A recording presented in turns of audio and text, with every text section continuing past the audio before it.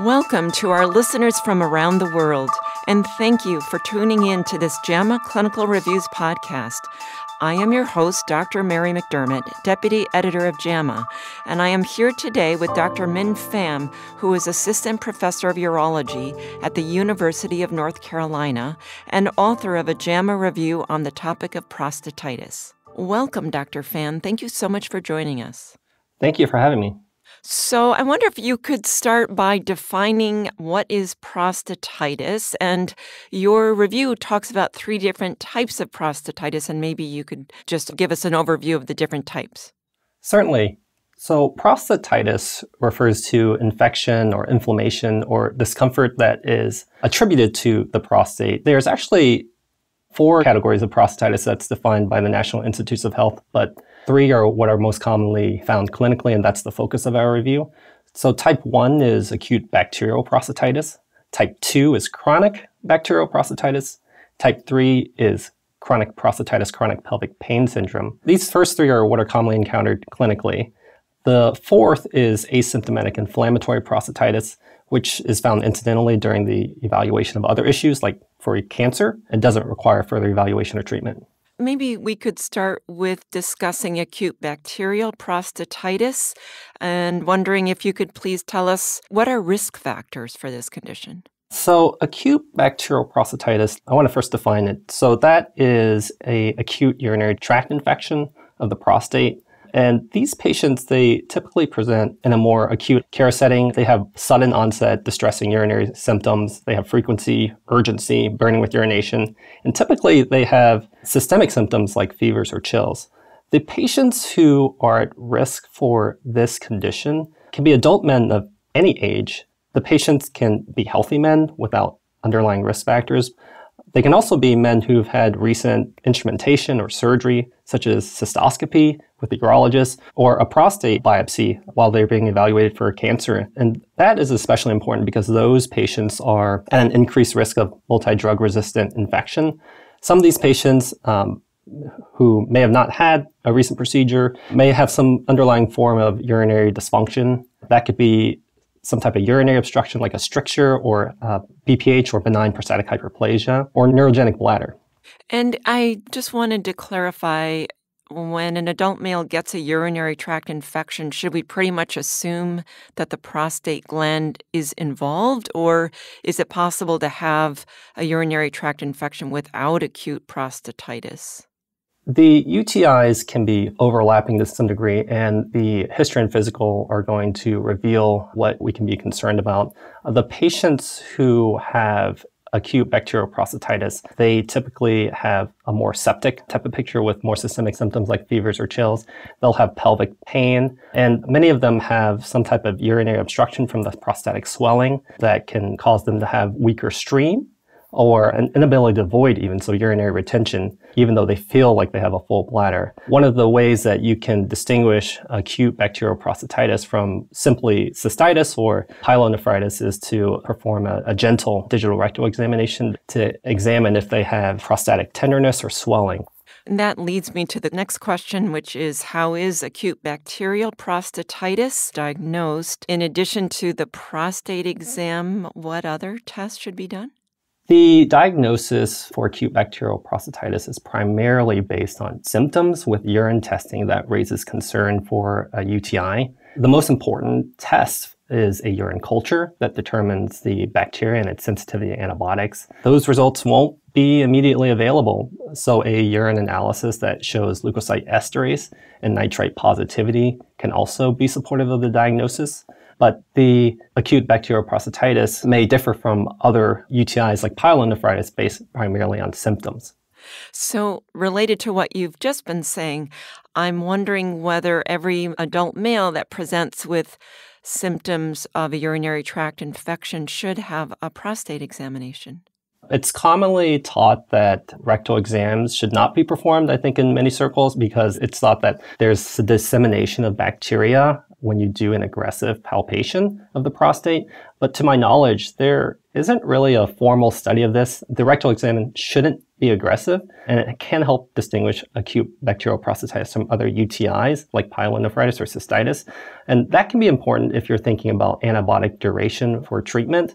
However, if the diagnosis is clear, it doesn't have to be performed if you're planning on just giving antibiotics for an extended time course or acute bacterial prostatitis is clear as well. So, what are the organisms commonly implicated in acute bacterial prostatitis? And can you also speak to first-line therapy?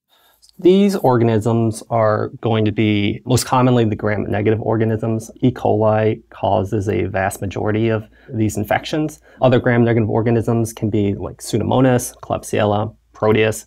Enterococcus, a gram-positive, can also cause acute bacterial prostatitis. For first-line therapies for acute bacterial prostatitis, that's going to be broad-spectrum empiric antibiotics, either IV or oral, and these should be used until a urine culture sensitivity result returns.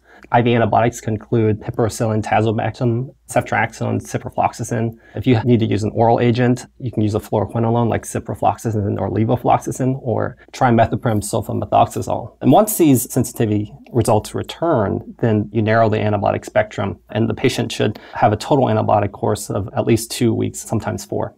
So, what is the difference in duration of antibiotic therapy if a clinician is treating acute cystitis versus treating acute bacterial prostatitis?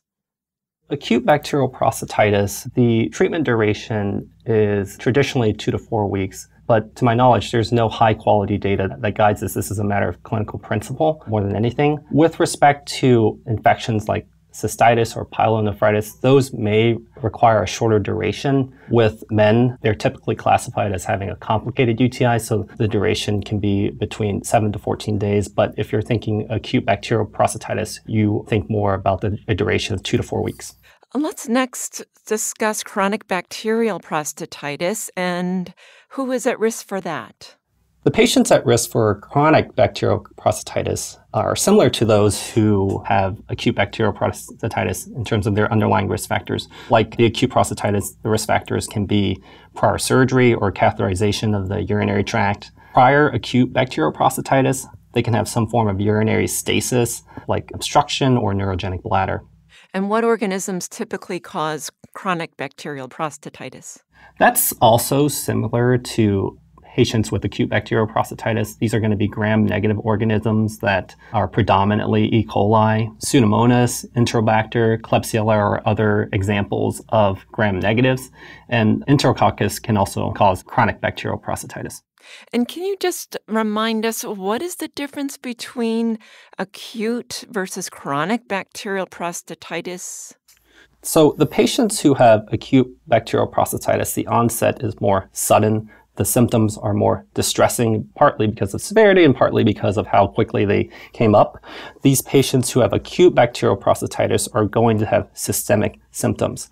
The patients that you see for chronic bacterial prostatitis, it's, as the name implies, chronic. They typically present with a history of recurrent urinary tract infections. Those infections are typically caused by the same bacteria with similar susceptibility patterns or resistance patterns. And in between their UTI episodes, they may be asymptomatic. They may have pelvic pain. They may have lower urinary tract symptoms, but it's less severe. And is there a duration of symptoms required as part of that definition? It's not formally defined in the literature. When we think about chronic prostatitis, some clinicians, and when I say chronic prostatitis, I mean chronic bacterial as well as chronic prostatitis, chronic pelvic pain syndrome. Some clinicians would say 3 months, but that's a good rule of thumb, not necessarily something that's formally defined. And how is chronic bacterial prostatitis diagnosed, and how is it different from the diagnosis of acute bacterial prostatitis?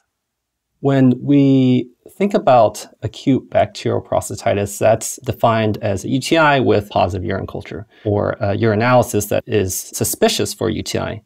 For chronic bacterial prostatitis, these patients will have a history of positive urine cultures, but to actually diagnose this, the standard test in our literature is called the 4-glass test. And this involves collecting 4 different specimens for culture. So this is going to be urine from the urethra, urine from the bladder, followed by a prostatic massage, and then you'll collect 2 specimens from the prostate. You can also do a 2-glass test, which basically is a midstream urine culture before a prostatic massage, as well as a urine culture after a prostatic massage.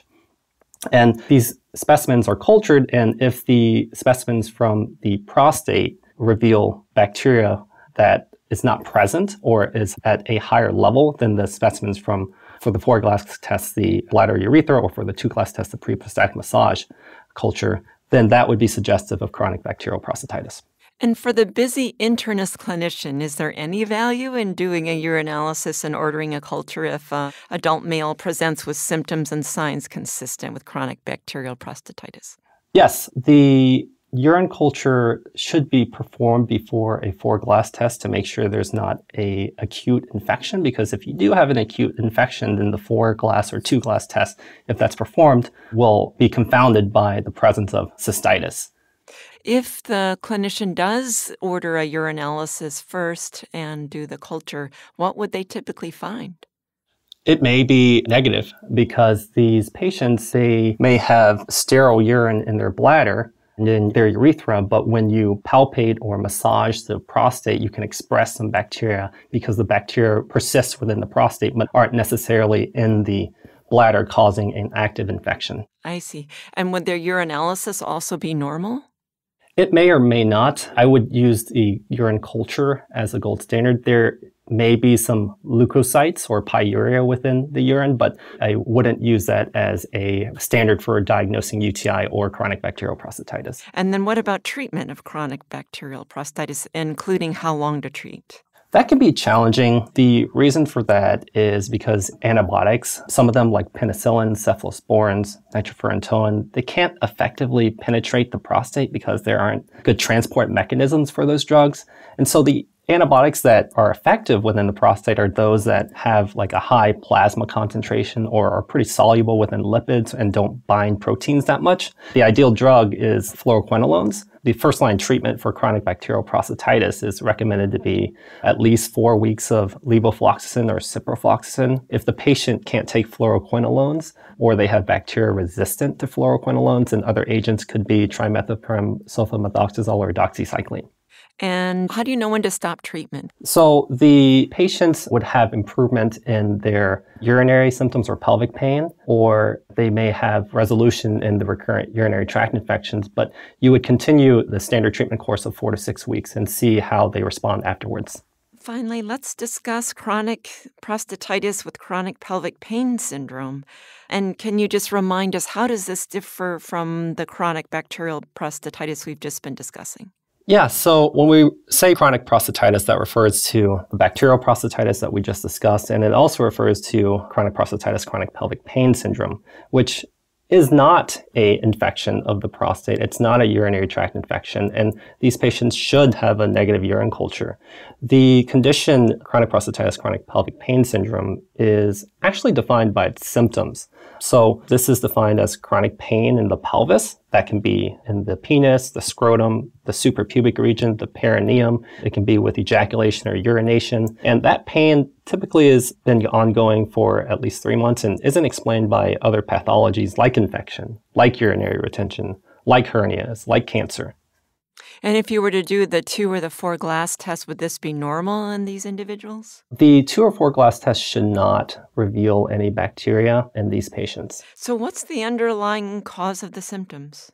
It's unclear. So we don't know about the actual cause of chronic prostatitis, chronic pelvic pain syndrome. We don't fully understand it. Despite it being called prostatitis, not all men have inflammation of the prostate, which is why the NIH, when they defined these 4 types of prostatitis, they included that second part, chronic pelvic pain syndrome, as part of the name to recognize that it may not just entirely be inflammation of the prostate.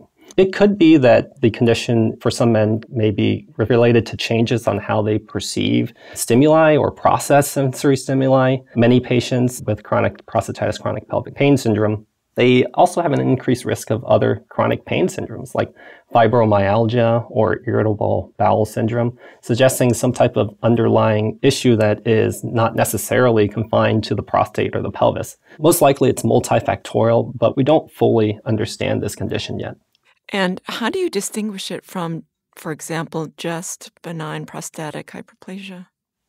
Patients may have overlap in benign prostatic hyperplasia and chronic prostatitis or chronic pelvic pain syndrome. But what you would expect from patients with BPH is primarily lower urinary tract symptoms, whereas with chronic prostatitis, chronic pelvic pain syndrome, this is more chronic pelvic pain that is present. And how is it treated? So multimodal therapy is often going to be helpful in this patient. You can use some oral treatments, such as alpha blockers if they have lower urinary tract symptoms. The patients oftentimes have other things going on that may require something different than oral therapy. For example, they may have some poor quality of life impact and experience depression or have difficulty coping and may need to see a mental health specialist. They may have those other chronic pain conditions that we talked about, and that may require referral to a specialist for those conditions. They may have some pelvic floor dysfunction, and they may benefit from physical therapy of their pelvic floor. Is there a way to distinguish who would benefit from either of those? Yes. When you evaluate someone with chronic prostatitis, it can be helpful to perform a digital rectal examination, not just to palpate for tenderness of the prostate, but also to palpate for tenderness of the pelvic floor, which can be found if you sweep your fingers lateral to the prostate and around the rectal wall, that you can palpate for tenderness of the pelvic floor. And would you expect someone with this condition to have tenderness of all those areas? Sometimes they do, and sometimes they don't. The rate at which this is reported is variable. In some papers, they report a 25% rate. In another paper, like 2/3 of patients had it in their series. So it sounds like if it's present, it's helpful in diagnosis, but if it's not there, it does not rule out this diagnosis. Is that Yes, fair? Okay. yes. All right, this has been really informative. Thank you. Is there anything else you'd like to add? Well, I would say that one of the most common mistakes with treating chronic prostatitis, chronic pelvic pain syndrome is when it comes to antibiotics. So while antibiotics are the primary treatment for bacterial prostatitis, acute or chronic, they should be avoided when the culture is negative in the case of chronic pelvic pain syndrome. I'm Mary McDermott, and I've been speaking today with Dr. Minh Pham about his JAMA review on the topic of prostatitis. You can find a link to the article in this episode's description. This episode was produced by Shelley Steffens at the JAMA Network. To follow this and other JAMA Network podcasts, please visit us online at jamanetworkaudio.com or search for JAMA Network wherever you get your podcasts. Thanks for listening.